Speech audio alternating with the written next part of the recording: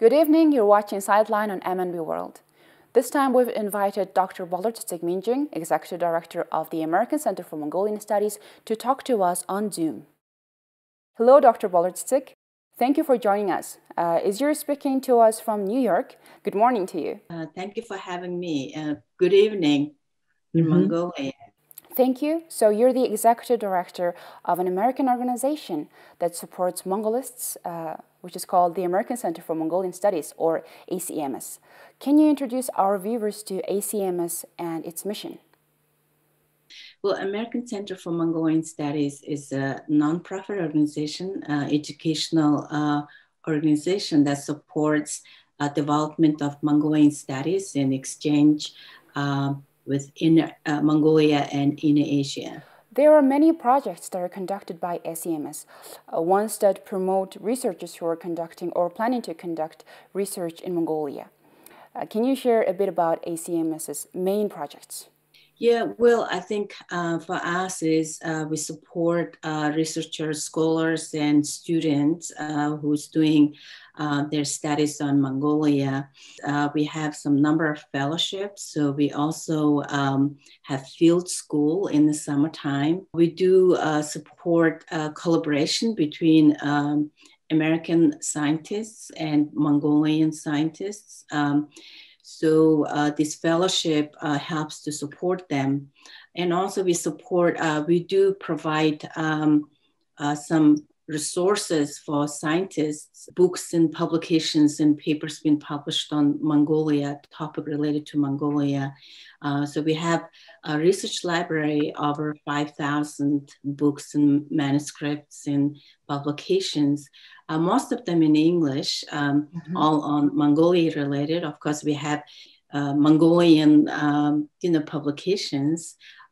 So the main supports we do give to our researchers fellowship, we have field research fellowship. So this fellowship supports faculty, professors, and scientists and students who wanted to do short-term research in Mongolia. So we do provide them stipend, some support for logistical help. And the most importantly, 2019, we launched a new program. It's called Field School. Yeah, Mongolia Field School. So students and interested from US and Mongolia, they can participate in this school in the summer for some period of time. And it's very interactive. And also they go to different parts of Mongolia, learning about, for example, mining, also some climate change and Buddhism. We do have also language programs for who wanted to do research in Mongolia.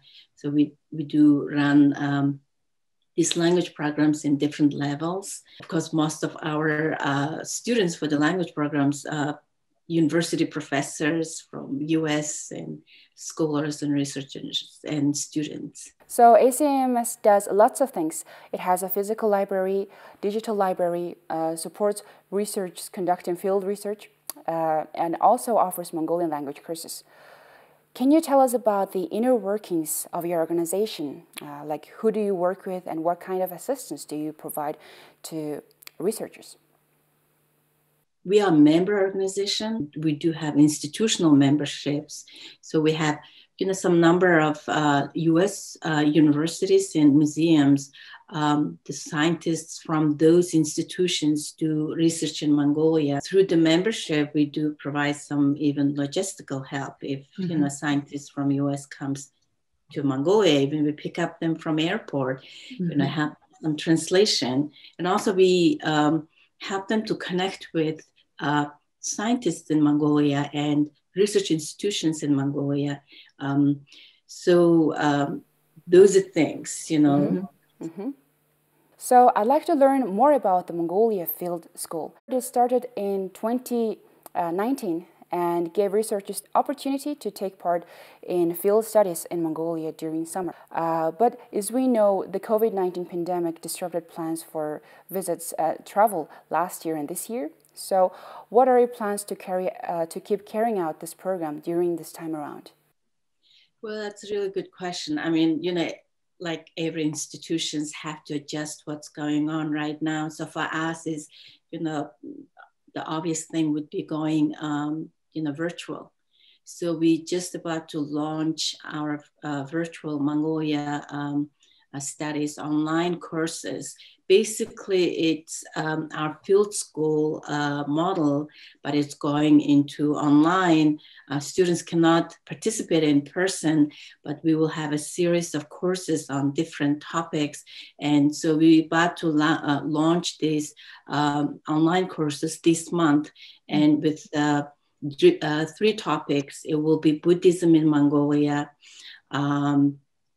also mining, and then mining and environment. So those three courses will be run throughout spring, and then we have a summer online course, and then going into fall. So if we open, hopefully traveling is become normal, and we're hoping to run the field school next summer. I see. So I've got a question. How many members does ACMS have? How many people have you supported through your program so far? So over 100 active members we have. So so we supported over 300 student professors and researchers for supported through our fellowship. But of course, in terms of application, we have much more numbers than 300. So it's I think the most important thing here is for us in terms of in Mongolia for researchers, we really want to support also Mongolian researchers in terms of work they're doing. The difficult part of here is the language barrier.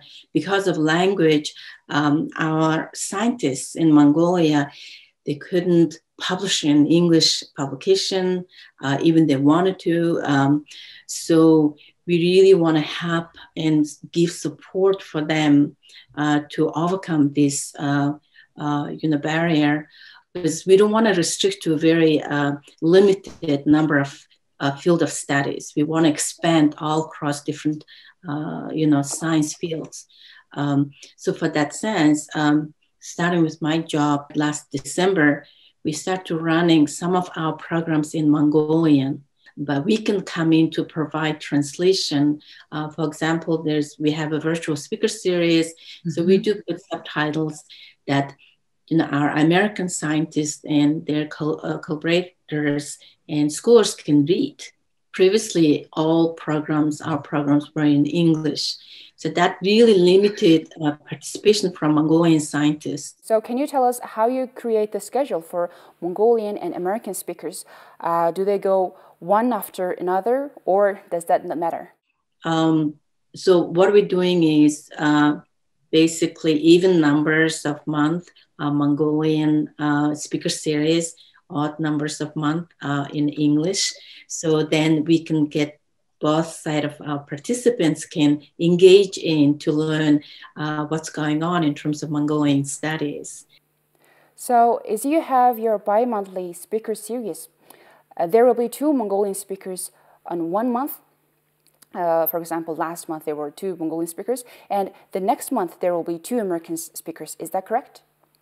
Yes, correct. So, 2 speaker series that we have is one is featured speaker series. Single scientists would be presenting results, and then second virtual speaker series is a panel. So we bring group of scientists. We're talking about one specific questions from the same field but different approaches. So for example, like in December, we had topic on sedentary culture of Mongolia. So we invited scientists from like history, archaeology, and museum curator, and also even person who's specialized in urban planning. So given the history of how, our sedentary lifestyle being all through the history and the center how we are right now, more contemporary issues. And I think, I mean, we talk about nomadic culture all the time, yes, but in the part of also in Mongolian history, we had cities. Mm-hmm. And so we had own cultures and, we have some archaeological artifacts been found. So those are kind of topics that's really important also know. We really wanted to diversify in terms of, topics that we're discussing. So one of the many projects carried out by ACMS is the Cultural Heritage Program. Can you share us what the project is about? Yeah, so starting from 2015, we focused on cultural heritage projects. When we talk about cultural heritage, most of our cultural heritage in museums. And so 2015, we got a Henry Lewis Foundation funding, and that funding allowed us to work with National Museum. So National Museum has the largest collection in terms of, archaeology and artifacts and cultural heritage. So every 4 years, Mongolia has inventory, goes through all collection. And so it's very tedious work that you cannot do that, within a month. It took years to finish. By the time they finish, next 4 year come through, they have to do inventory over again. So we started this barcoding inventory system project. That project went successful. So we have also another cultural heritage project, basically focusing on textile preservation. So more specifically focusing on, we have some looting issues and poaching problems in archaeology. So, through these actions, there's a lot of things been damaged or stolen, disappear. And so National University and Nomad Science and US organization are working with us on this project, collecting textiles that been, found and looted and poached archaeological sites. And also we have Cultural Heritage Fellowship. And through fellowships, we supported museum people to go to US and stay for several months, and they get trained.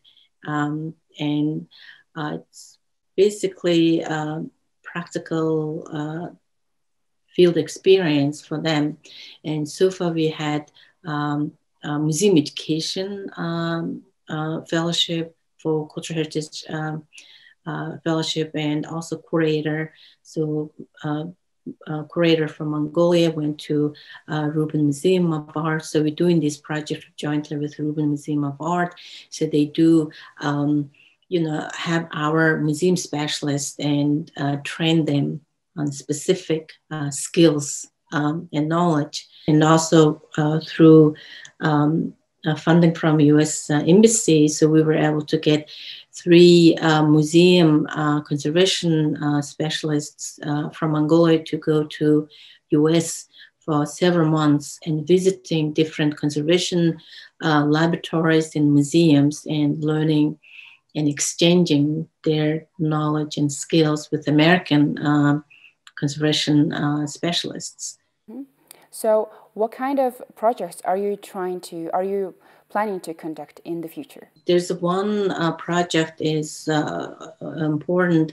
Like I said, we have a research library. We do have a digital library that's accessible to members to see, to access to its JSTOR, that they can access to over 200 science journals and publications online through our center's website. So there's a project, Francis Woodman Clave's digital digitization project. Francis Claves, he was a Mongolist and a Harvard professor. He had a number of very important rare books and publications related to Mongolian studies. unfortunately, those publications and books and even unpublished manuscripts written by him been placed in some church in New Hampshire, needed really close care to take care of those libraries. So it came through to us through, Library of Congress specialist Dr. Bolor-Erdene brought our attention to that. And so we're working with him to preserve, protect these important library collections. So that project is actually ongoing. We raised some crowdfunding through our website to getting public support to help us to get this project to going forward.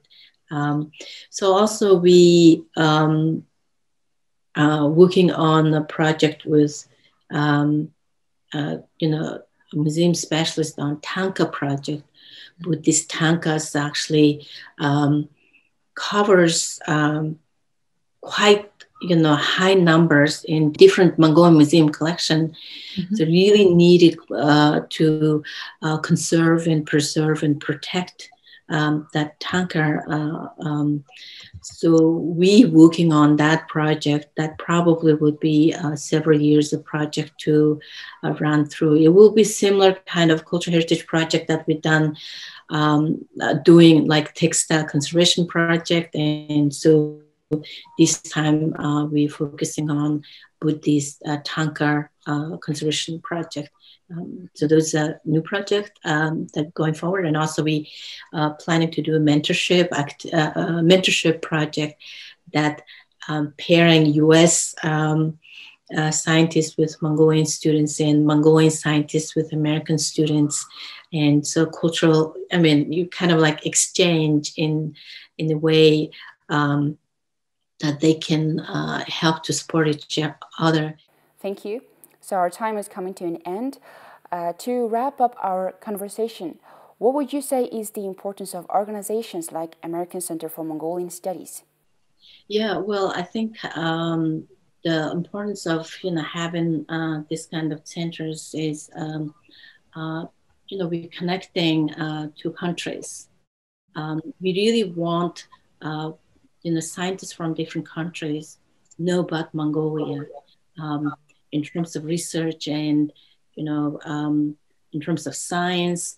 So we are a platform, and we are connecting and also be supporting researchers to especially for Mongolian researchers, they wanted to do their works internationally, so we can bring them out in international level that they can have a collaboration. Science is really important. This is international collaboration. So for that sense, our institute provides that service and opportunity and resources. And so we really want to invite scientists in Mongolia, in US, and universities and institutions to work with us.